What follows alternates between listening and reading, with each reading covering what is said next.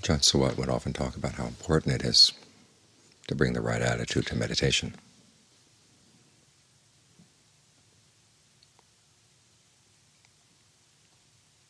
You're here in a very special institution, he said, or he would say, the institution of the noble ones.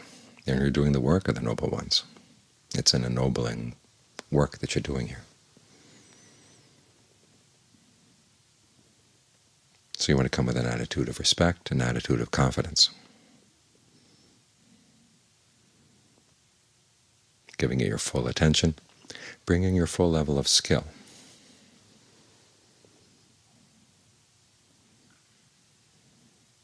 Now, because it is demanding work, it also means that it needs good nourishment. The Buddha gives an example. He says it's like having a fortress at the edge of the frontier of your kingdom. And you're going to need a good gatekeeper. The gatekeeper here is mindfulness, which is very careful to let in only the people he knows and to keep out the people he doesn't know. That stands for the function of mindfulness, which is to remind you of what's skillful and what's not skillful, so you can exercise restraint. And you need a good wall. The wall here stands for discernment, to protect you from the forces of Mara.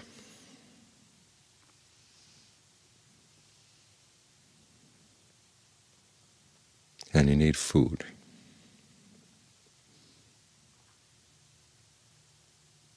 So that soldiers in the fortress can live in comfort and have the strength to do their duties. Because after all, what is the duty of the mind? It's to look into itself and to see where it's causing suffering, where it's causing stress. And it's hard for the mind to look at its own faults, to see or its own mistakes. You need to give the mind a sense of encouragement, a sense of well-being. And when the mind feels at ease, when it feels confident, then it can look at its mistakes with a lot more equanimity, a lot more understanding, and let go of them, not out of neurotic hatred, but simply because you see you just don't want them anymore. You don't need to make those mistakes anymore. So this is the function of concentration, is to feed the mind, to nourish the mind.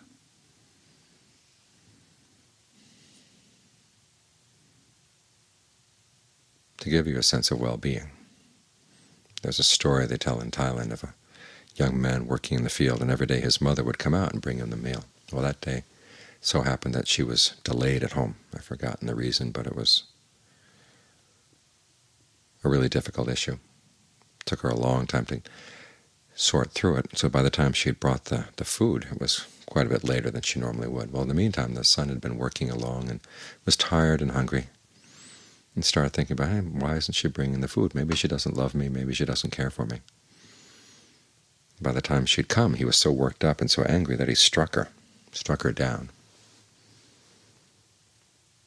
Didn't even give her a chance to say anything. Then he ate his food, and then when he was strong again, he came back to his senses. But it turned out he had struck her so hard he'd killed her.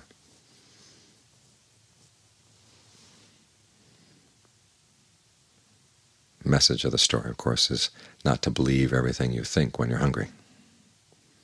And it's the same with meditation. Things will come through the mind. Sometimes you're discouraged, sometimes you're upset about yourself, what's going on in the mind. And you have to keep reminding yourself, but don't believe anything you think until you're better nourished.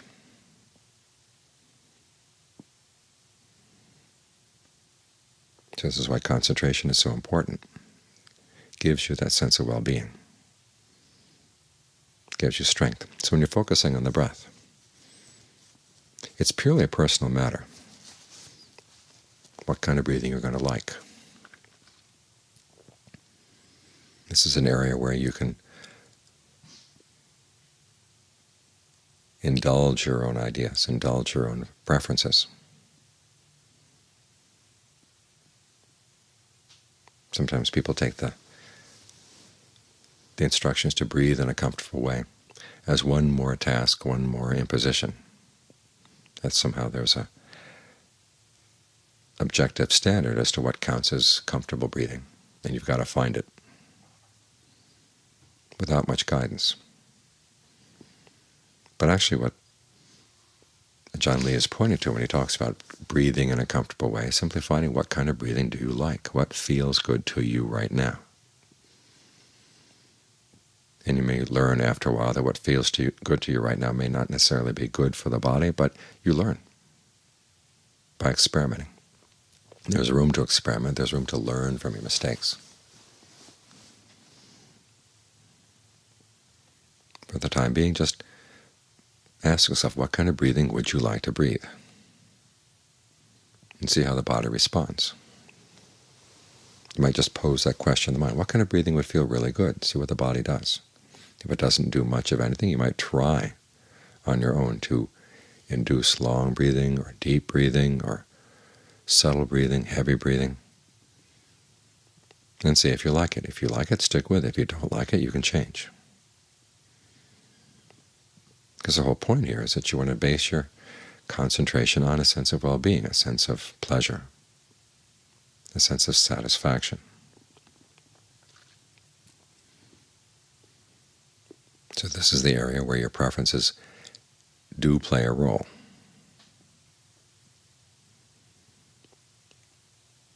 This way the breath is not only food for the mind, it's also a home, a place where you can settle in. And as with your home, how are you supposed to decorate your home? Well, it's your home. You can decorate it any way you like. How comfortable is the furniture? Well, it's up to you. You have the choice. When you have the sense of being nourished, a sense of having a safe, secure place to stay, then you can do your work.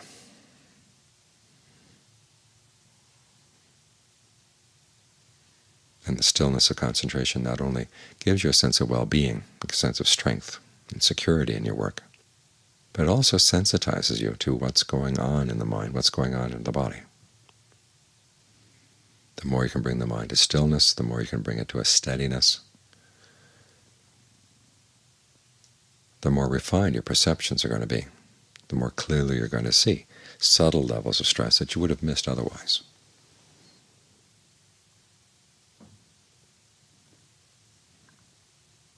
So this is why concentration is so important for developing your insight, your discernment. So on the one hand, it gives you a good solid place to stay, a good sense of comfort, a sense of well-being, so that when you look at the mistakes the mind makes in causing suffering when you don't intend to, you can have a more mature attitude toward it.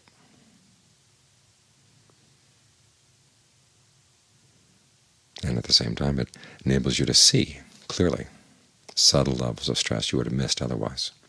There's a passage where the Buddha says that even though you may understand the drawbacks of sensual desire, sensual pleasures, if you don't have an alternative pleasure that doesn't depend on sensuality, you're not going to be able to let go of your sensual passions, your sensual desires. It's when you have a better form of happiness, something that you really like better. You see this is more solid, more secure, more reliable. And the pleasure of concentration goes deep. It's gratifying not only physically but also mentally. And when you have this kind of nourishment, you have this kind of security, it's a lot easier to look at your other ways of feeding and to realize you don't want that kind of food anymore. You've got a better house to live in. You go back and look at the hovels that you used to build around sensual pleasure, and you say, I don't want those anymore. I don't need those anymore. I've got a better place.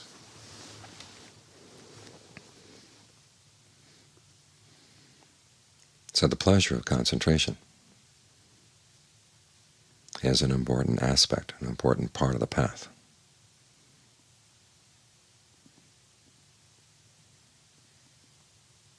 It's an area also where you can decide what kind of pleasure do you like, what kind of breathing do you like. It's totally up to you.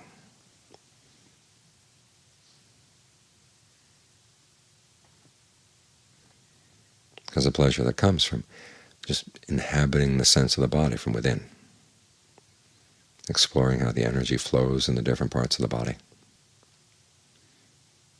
how it flows in your hands, how it flows in your feet, the breath coming in the back of the neck, going down the back, the breath going down the shoulders and out the fingers, the breath in the more sensitive areas of the body, say around the heart and the throat.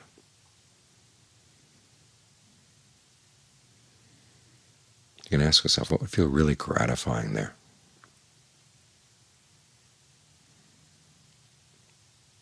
And as the Buddha said, this is a perfectly blameless pleasure.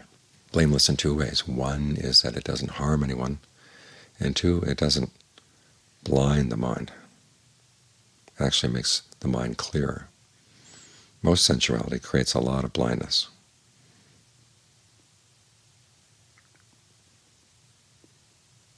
Because usually somebody, someplace is being oppressed, and you have to turn a blind eye to it. Or it's the pleasure that comes from just sitting here breathing. Harms no one. There's a comedian who once said, what is this about Buddhism? You wrap yourself up in a cloth, you go sit under a tree, and you breathe? That's it? Well, if you can find happiness that way, what's wrong with it?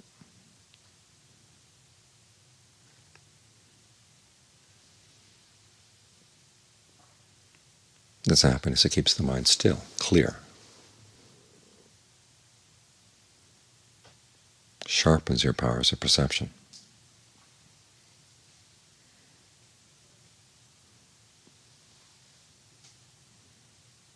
This pleasure that comes from exploring the internal form of the body.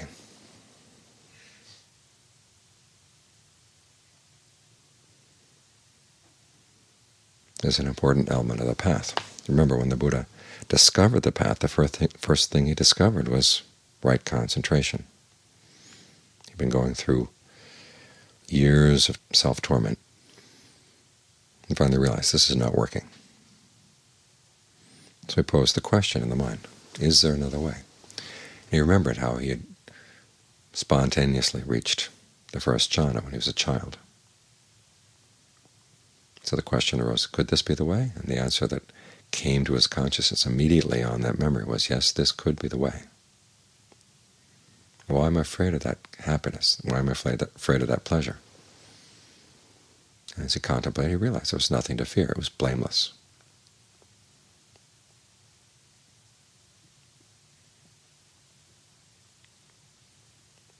And so it's with right concentration that he discovered the path. Some people ask, well, hadn't he attained concentration of this sort when he was studying under the other teachers? This is not necessarily the case. It turns out there are descriptions in the canon of how you can attain those formless states that he attained. Dimension of nothingness, neither perception and non-perception, without going through the first jhanas, the four jhanas. Simply by holding a certain perception in mind, you can induce these formless states, kind of bypassing the pleasure of the jhanas. Realize you have to nourish the mind with that sense of well-being. If he's really going to understand how the mind creates happiness, how it creates suffering, how it creates stress.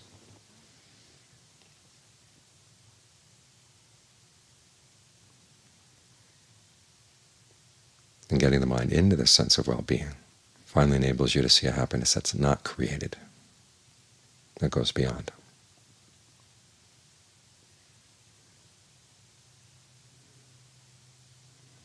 And it's found right here. The reason you don't see it right here is that your sensitivity is not subtle enough.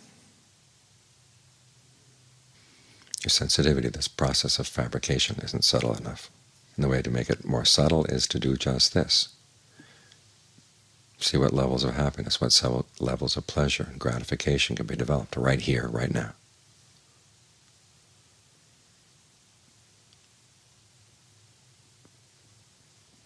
And as you get more skilled at this, develop more precision,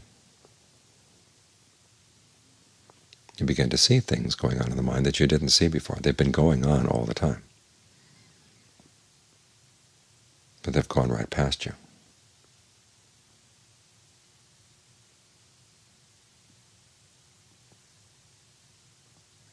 This is why the path is gradual, because it takes time to develop this sensitivity.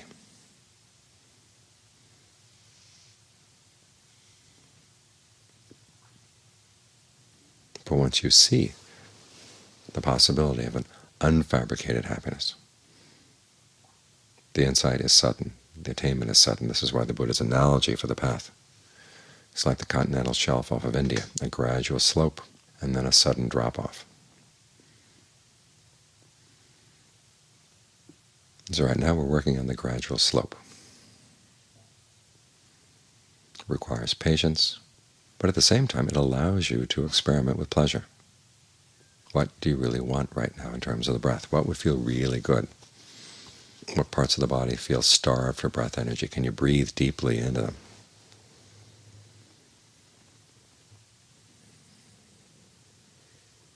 Explore those possibilities.